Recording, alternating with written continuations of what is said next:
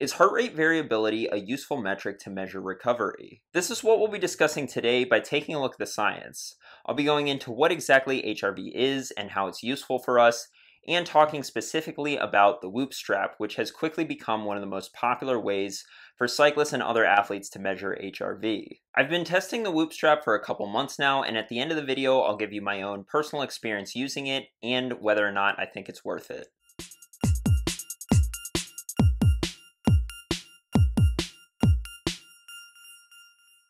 Welcome back to another video. If you're a fairly serious cyclist, you've probably heard of the Whoop strap, or perhaps you're already using one. For those of you who haven't and are asking yourselves what the heck a Whoop is, basically it's a wrist-worn device that measures your heart rate variability, among other metrics related to recovery. It's by no means the only device that does this, but it is currently one of the most popular. I'll be discussing training with HRV in general and then training specifically with Whoop. Before we get into that though, it's important to know what we're talking about when we talk about HRV. Heart rate variability, or HRV, is the variation over time of the period between consecutive heartbeats. That's right, your heart actually doesn't beat in perfectly timed intervals. There are fractions of a second difference in the time between each beat. Measuring this gives us insight into the status of our autonomic nervous system, which can tell us a lot about how well recovered we are. A shift in the autonomic nervous system to the sympathetic drive, commonly known as the fight or flight response, over the parasympathetic drive can be an indication of fatigue. When this occurs, you'll often see less variability in the time between heartbeats, which is thought to mean that you're fatigued. Although not always, but we'll get into that in a minute. Heart rate variability is one of the metrics that Whoop uses to determine your recovery score, along with changes in resting heart rate and your sleep duration.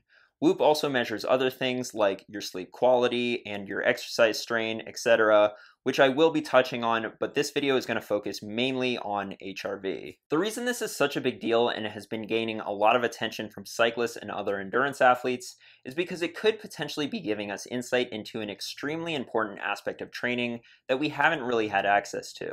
Proper training is a fine line between too much and not enough. You want to stress your body enough that it makes adaptations, but not so much that you can't recover and end up overtraining. The most common way to make sure you aren't overtraining is just seeing how you feel. If you feel good, then you ride hard, and if you don't, then you rest. While you should by no means ignore how you feel, relying solely on it can be problematic, especially judging by the vast number of endurance athletes that live in a constant state of overtraining. You know, they say there's no such thing as overtraining, just under recovery. But I'd actually argue that there's no such thing as overtraining, just underconsumption of hypergain, beast mode, mass gainer, raw addition. There are training metrics like ATL and TSB aimed at determining your fatigue levels, but these don't take into account anything that's actually going on in your body. This is where HRV comes in, and if it works, it could revolutionize training. Just like when cyclists started to use power meters, they could finally measure their output on the bike. This could allow us to finally quantify recovery. And although often overlooked, recovery is a huge component of the performance equation. Let's not get too far ahead of ourselves though. First things first, is HRV a good method for gauging recovery? This study on the relation between heart rate variability and training load had runners perform 3 weeks of hard training followed by a recovery week. They found that HRV decreased throughout the 3 hard weeks and then came back up during the rest week. They stated that when recorded during the night, heart rate variability appeared to be a better tool than resting heart rate to evaluate accumulated physical fatigue, as it magnified the induced changes in autonomic nervous system activity. It is fairly common for athletes to monitor the resting heart rate to get an idea of how fatigued they are, but it appears that HRV may be a better indicator of this, and further studies on HRV in athletes come to similar conclusions. Like for example, this study done on swimmers which had a 3-week intensive training period and a 2-week tapering period. Again, HRV increases during the training period and decreases during the resting period. They found that the decrease in ANS activity during the intensive training is correlated with a loss in performance, and the rebound in ANS activity during the tapering tracks with a gain in performance. Interestingly, the speed of the rebound during the tapering period was quite different between swimmers. So HRV is looking like a promising tool to measure fatigue, although to be fair, there are studies that suggest otherwise. For example, this study on night HRV and overtraining had subjects increase their training load by 100% in 4 weeks, and they found that HRV during sleep does not seem to be a valid marker of overtraining. This systematic review and meta-analysis stated that studies leading to reductions in performance suggested that overreaching had little effect on resting HRV. This disagreement may be the result of methodological issues that should be investigated further, namely the effect of utilizing isolated values compared with weekly rolling average values, and also the impact of posture and recording time of day. The method in which you record and looking at trends over a week versus a single day may be key when looking at HRV. For example, this study on evaluating training adaptations with heart rate measures found that the averaging of resting heart rate and HRV values over a 1-week period appears to be a superior method for evaluating positive adaptations to training compared with addressing its values on a single isolated day. While your day-to-day HRV can go up and down in response to a hard training day or a recovery day or other factors in your life that have nothing to do with training, if you want to get a good idea of whether or not you're overtraining, you're going to have to zoom out and look at your HRV over the course of a week. And Whoop does this for you, but does this mean that looking at day-to-day HRV is useless? Well, maybe, but perhaps if you happen to have a low HRV on a particular day, that might mean that you shouldn't go out and do high-intensity intervals that day. On the contrary, if you happen to have a high HRV on a particular day, maybe that means you should get after it. Fortunately, this idea of using HRV to determine your training prescription has been tested. This study on endurance training guided by daily heart rate variability divided subjects into 2 groups, one that prescribed training based off of HRV and one that followed a preset training plan. What they found was that maximal running velocity improved more in the HRV group, and this was achieved with fewer high-intensity sessions in the HRV group than the control. Essentially, using HRV told participants to take it easy more often, and that actually produced better results. Now, there are 2 problems that I have with this study, though. The subjects were moderately fit males, not endurance athletes, and they had the control group do 4 high-intensity sessions a week, while research suggests that closer to 2 or 3 is optimal. Luckily, though, another study was done that addressed these concerns. This study on training prescription with HRV used actual endurance runners in the study and had the group that followed the preset plan do 2 or 3 high-intensity sessions per week. And again, they found greater improvement in 3,000-meter running performance in the group that based training off of HRV, and again, this was done using fewer HIIT sessions. This goes along the lines of what I've said in so many videos. When it comes to high-intensity training, less is more. The group with the preset plan averaged 2.2 HIIT sessions per week, while the HRV group averaged just 1.7 sessions per week, with a lot more variation in the number of sessions between individuals. We would expect this as some individuals can recover faster than others, and HRV seems to be a good way of determining this, at least from these studies. If you're a regular viewer of my videos, you've heard me talk about how important it is to be well rested for your interval sessions. Using HRV may be a way of ensuring that you're doing your intervals in a recovered state, meaning that you do the intervals with higher quality, leading to greater fitness gains. So far, we've been working under the assumption that a higher HRV is always better. However, this may not always be the case. This review on heart rate variability in elite endurance athletes stated that HRV can remain depressed in the lead up to competition during a taper, despite achievement of an optimal performance, like in this study on world-class rowers, who still went on to win medals at the World Championships despite a reduced HRV. The reduction in HRV prior to competition possibly reflects the HRV response to consecutive days of high-intensity training, with a reduction in training volume in the case of a taper. It could also be HRV saturation at low heart rate levels. If this should tell you anything, it's this. It's probably not a good idea to look at your HRV before a race.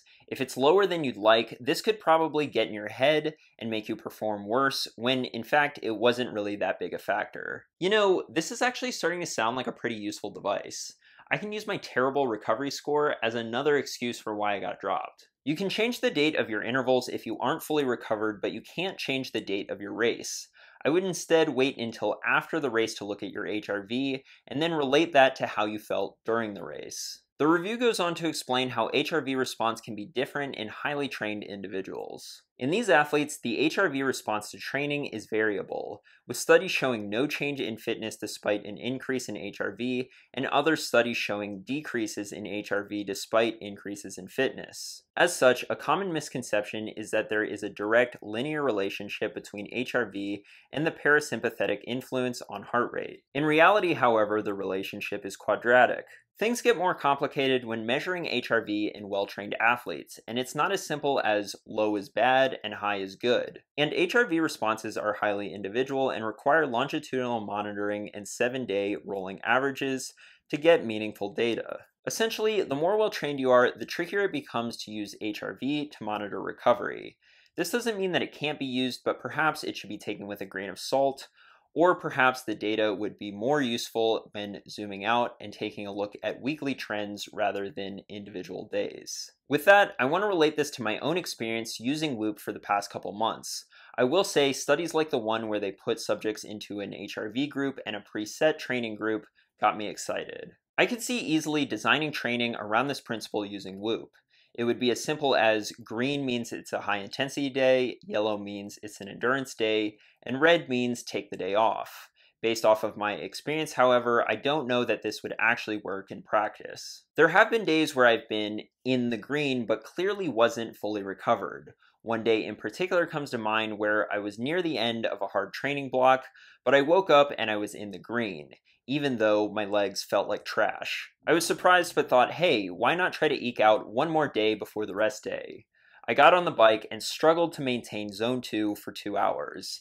In reality, I needed rest. I've also seen my HRV not improve much during a recovery week, much like in the study on the world-class rowers.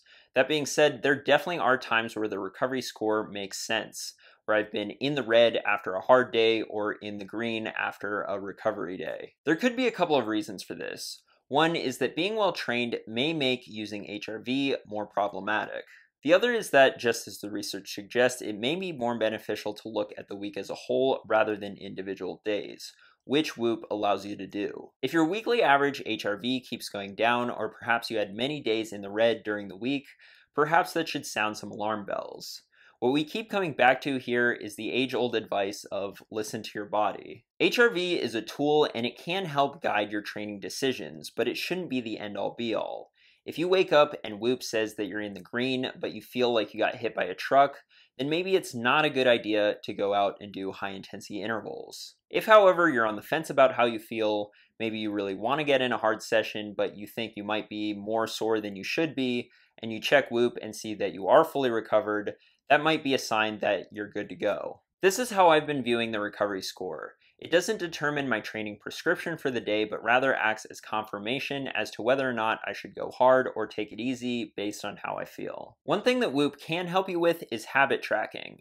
Whoop is a sleep tracker which can encourage you to get more sleep, which is the biggest thing that you can do for your recovery. This study on the effect of wearables on sleep actually tested Whoop and found that it improved sleep quality even though the total daily sleep remained unchanged. They also found that it was able to measure sleep and heart rate with low bias and precision errors. Whoop seems to be a very accurate sleep tracker, and even without the recovery score, this could help some people recover faster by showing them how much sleep they actually get and encouraging them to change their habits. HRV is also affected by factors other than exercise. One obvious example is drinking alcohol, which has been shown to reduce HRV. Most people who use Whoop can tell you that a night of drinking can have a big effect on their recovery score the next day. This is another example of how using Whoop may lead to better recovery habits. Now, let's talk about the strain tracker that Whoop has. Whoop gives you a strain score for the day that goes up to 21. Why 21?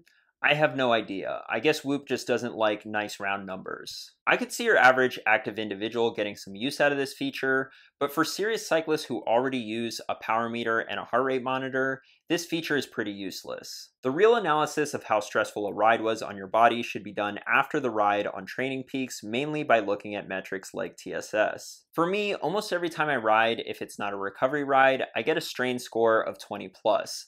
And remember that 21 is supposed to be the maximum. Most of these are just long endurance rides, and I wouldn't classify them as a 20 on a 21-point scale. Call me crazy, but I would think that having a strain score close to the maximum that you could possibly get 5 days a week would be close to impossible. Is that a challenge? Here, hold my beer. I thought that over time, Whoop would learn how much strain I usually put on my body on a day-to-day basis and adjust, but this hasn't been the case even after a couple months of using it. So is Whoop, or other HRV monitors for that matter, a technology that's going to revolutionize training like the power meter did? No, I don't see that happening, but that doesn't mean that it's useless. Far from it, actually. Being able to monitor recovery is valuable even if you should take that recovery score with a grain of salt. It doesn't replace listening to your body, but instead can act as confirmation that yes, you should go hard today, or no, you should take today off. And on top of that, I think there's potential for it to improve your recovery habits, like getting enough sleep, reducing the amount of alcohol you consume, etc. And then, of course, there's the price tag. While the band itself isn't that expensive, you'll have to pay a monthly membership. That ranges from $30 to $18 per month, depending on what package you get. Is it worth it? My answer for other expensive training tools like a power meter, for example, is 100% yes. For this product, however, I'm a little bit more hesitant. Let's say 60% yes. Let me get this straight. This product tells me that I shouldn't go hard all the time, that I'm drinking too much, and I have to pay a monthly subscription for it? Yeah, that's 100% no. Thanks for watching. If you enjoyed this video, be sure to give it a like, subscribe for weekly science-based cycling videos just like this one, and share this video with your cycling friends. I'll see you in the next one.